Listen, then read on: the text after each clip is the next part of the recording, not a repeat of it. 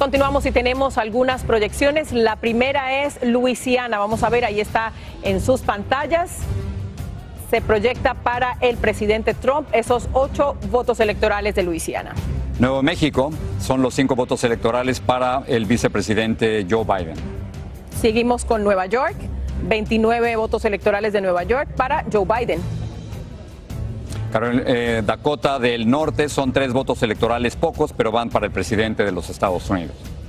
En Nebraska también son 3 votos electorales. Ese estado tiene 5 votos electorales, otorga 2 a los candidatos que logran al candidato que logre la mayoría, y los otros 2 votos electorales los otorga de acuerdo a los distritos congresionales. Por lo tanto, Trump ganó 2 a nivel estatal y 1 del tercer distrito congresional, para un total de 3, que faltan aún todavía 2 por otorgar.